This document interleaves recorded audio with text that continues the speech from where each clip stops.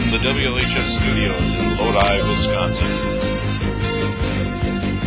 This is Impact News. With the WLHS News team, reporter John Gresens III and Ashlen Moody. Hitting you with the truth, this is Impact News.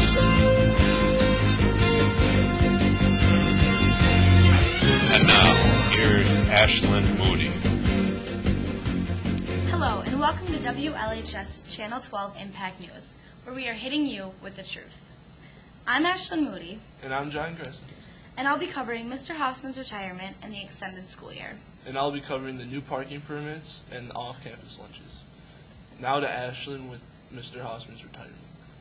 There were two Bullets, Mr. and Mrs. Bullet, and they were in love and married, and they decided to get married.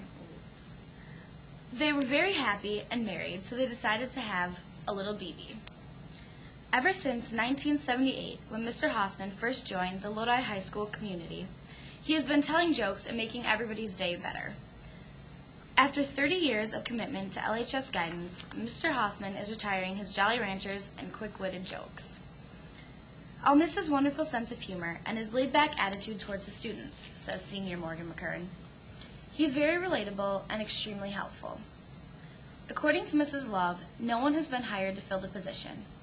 We haven't found anybody yet, but there are nearly 60 applicants for the position. According to Love, it will be hard to find a replacement for somebody that is so connected to the students. Mr. Hoffman has brought many amazing things to Lodi High School in hopes of getting kids involved, and it's worked. Not only did he start Eagle's Nest, which used to be known as Upham Woods, but he's also gearheaded a few school groups such as SAD and Big Buddy. According to Love, after Hoffman leaves, the groups such as SAD, Big Buddy, and Eagle's Nest will continue. Others will take over the groups and continue involvement of the kids in the community service projects. According to Mr. Hoffman, there are many reasons that he has decided to retire this year.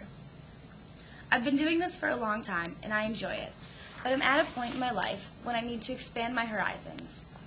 Hoffman also said that he would like to spend time with his third grandchild and do more volunteer work than he has been able to do here. When asked about what he will miss most about LHS, Hoffman had no hesitations when he said, the kids. I like working with young people. They have more passion, more creative thought, and they're more open to new and different ideas. According to Love, the thing that she will miss most about Mr. Hoffman is having him as a soundboard for her crazy ideas. He knows the community, staff, and students more than most. Although we will all miss his sense of humor and his understanding and relatable attitude, I'm sure we are all grateful for his many years of accomplishment at Lodi High School.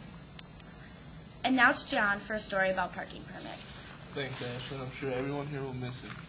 This year, a big change happened in Lodi High School. That change is to have to pay for parking in the parking lot. Students now have numbered tags hanging from their rearview mirror signifying that they have paid their $15 fee for the permit.